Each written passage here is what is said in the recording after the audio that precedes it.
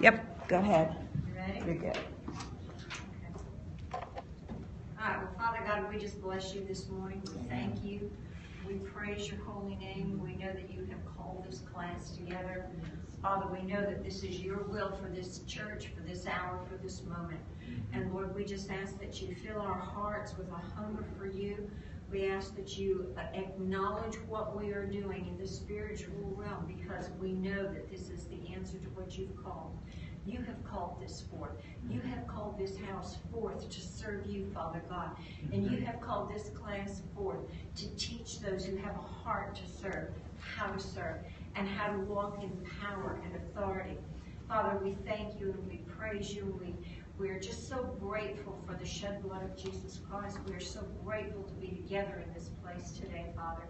And we bless you in Jesus' precious name. Amen. Amen. Amen. Good morning. The way we're going to teach this class, which is about prayer, is to take a look at the scriptures and what they say about prayer. It's going to take a while because we have a lot of scriptures to go through. And if you give me, some indication as to where I am time-wise, because I'll just stay here for days. So if you could, follow along with me. I'm going to ask some of you to read for me. And I would like for this to be an interactive class. So do not hesitate to interrupt me. But when somebody interrupts me, you have to remind me where I was when I was interrupted, So what I'd like to do is let's just go ahead and start with the part 1, commissioned with power and authority. Anyone can learn the mechanics of prayer. And some of these things I'm just going to read outright. But if you learn the mechanics, then things will happen if you do this. It's like a mathematical equation. If this, then that. Or if the other thing, then that. Depends on what you've got, what you're doing. And the mechanics are easy to learn, and we're going to talk about some of the mechanics of prayer. But without the mechanics, there's nothing. Excuse me, without the faith that drive the mechanics, there's nothing. Mechanics in and of themselves give you an opportunity to understand the structure of prayer. But if you don't have the faith for prayer, nothing's going to happen. And in the years that I've been teaching, one of the things that I have noticed is that a lot of people, confuse faith with belief. And so what we're going to do is we're going to kind of pull that apart. We're going to see what the difference is. I remember, probably 20 years ago, a woman had come to me for prayer, and I had said something to her, and I said, it's really just all about faith. And she was horribly offended. She was like, do you think I don't have enough faith to do that? And I'm like, well, yeah, pretty much. So what do you do with that? And that's when I kind of began this quest on how do I begin to teach someone how to pray. And so that's where we're at this morning. That's how we started this, because prayer is the most important thing we can do. Without prayer, there's nothing else. Without faith in prayer, there's absolutely nothing. And it breaks my heart to see people say, I've been praying about it, and God just doesn't answer my prayer. Yeah, he does. But don't ask him for things that he's already given you. Don't ask him for things that he won't do. A lot of people pray from from a witchcraft position. They pray their will into this. I want this done. God, you do this. Trust me, you don't want to do that. So what we're going to do is we're going to take a look at what it takes to have an effective prayer life. And let's take a jump right up to the ankles into the first parts of the scriptures. All right, so I'll be adding things to it, so there'll be notes, additional notes. I may, at the end of this, send out a revised. We'll see how it goes, but we'll go from there. One of the things that I know that God has really impressed upon me is the need to have the right scriptures for the right situation. Amen. Without understanding God's mind on a circumstance, you can't understand how to pray. And if you can't understand how to pray, you're not going to get an answer to your prayer. I was in this is a true story, because trust me, like they say, you can't make this stuff up. I was in a prayer line. I was ministering, and there was a man with me. Not with me. He was just, somebody else from our church who was also ministering in the line. And an individual came up and said, I have this problem with my knee. And this man said to him, Paul, I could pray. I'll lay hands on you and your knee will be better. He laid hands on him. He says, oh God, I just ask for you to take away his pain so that he doesn't feel whatever it is that's wrong with him. And oh God, if he has to go to the doctor, please don't let it be cancer. Oh God, please, bone cancer's not good. Lord, don't let it be bone cancer. And Father, if he has to have surgery, please don't let them have to amputate his leg. He was calling all the things that weren't there. I was like, are you kidding me? Are you kidding me?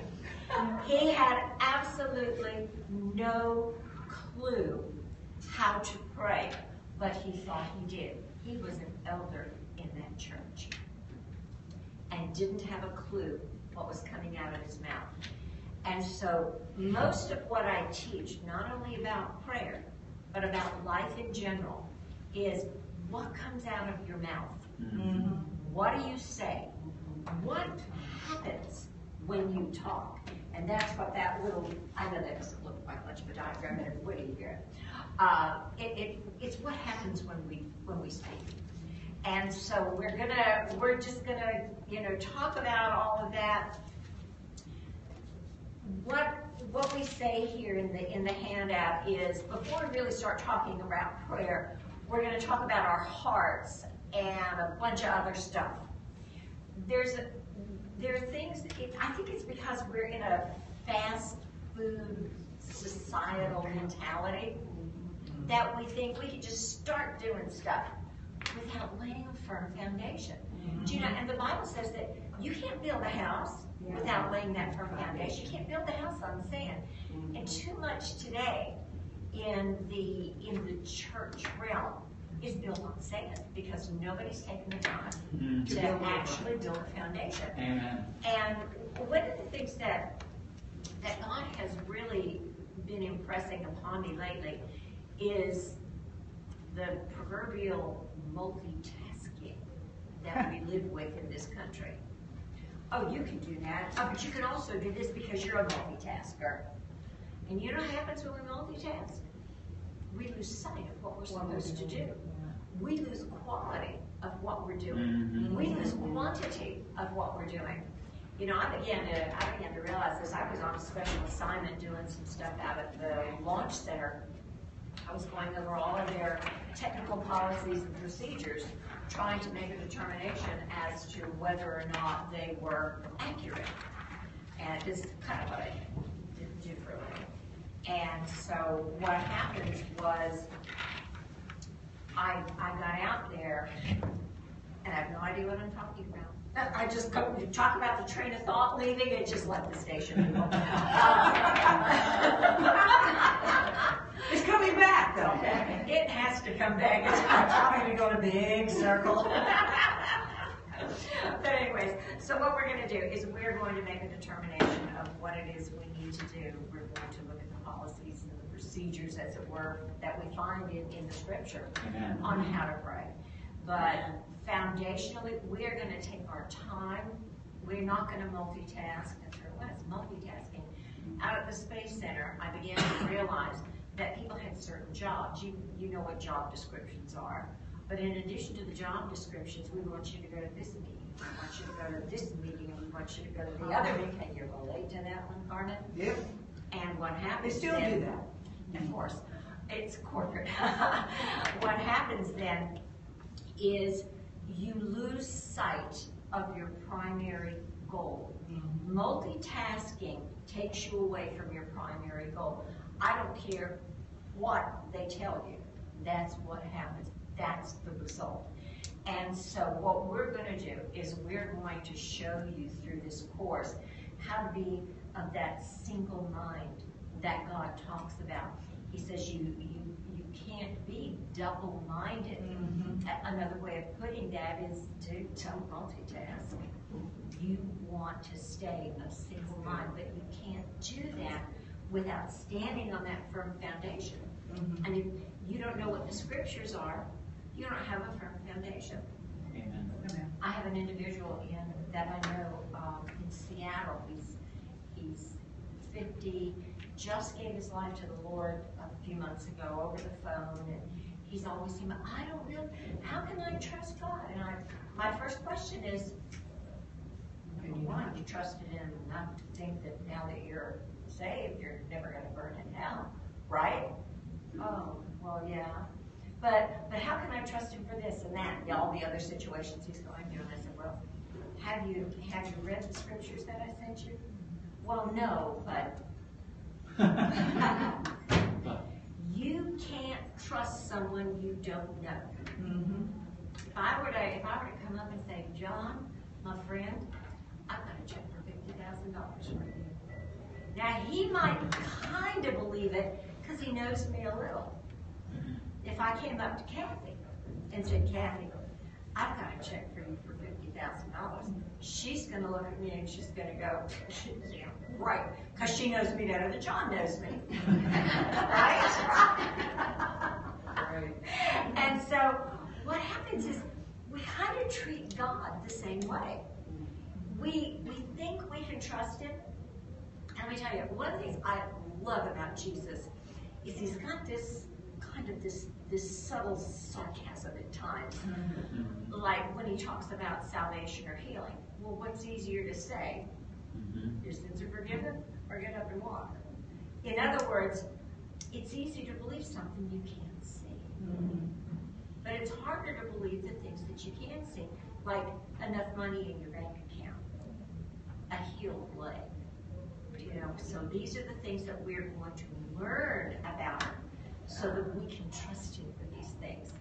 And then we have to learn, once we've trusted Him, how do we communicate with Him?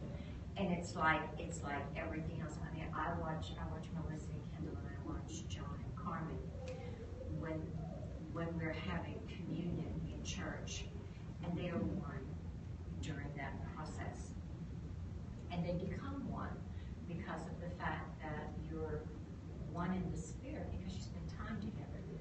My son and his wife just celebrated their 27th wedding anniversary this week. And they're strong because they spend time together. They tell the kids, you can't bother us for 3 days. We're going away. We're doing this. We're doing that. And of course, the kids are all cool forever. But they spend that time. They build that relationship. You can't have a relationship with God spending 15 minutes a day reading the Bible. You can't. Reading the Bible is an activity. It does not produce intimacy. You want an intimate relationship with God. And do you have to read the Bible to know how to do that? You have to know who He is. He is not going to sit here and quote all of this to you. Sometimes, but not all the time. So you may as well read it. He wrote it down. It's His letter. And so we have to develop that intimate relationship. And we're going to talk so much about that, about the time that you have to spend with Him in order to do it. If you only have 5 minutes a day, I know you guys have a little guy, and if you've got 5 minutes a day, and all you can do is pick up and read half a psalm, do it. Ask God to bless it. Ask Him to create that intimate relationship with you. God is not constrained by time. he is not constrained. You don't have to give him 3 hours. And when I talk about spending time with him, what I'm talking about is not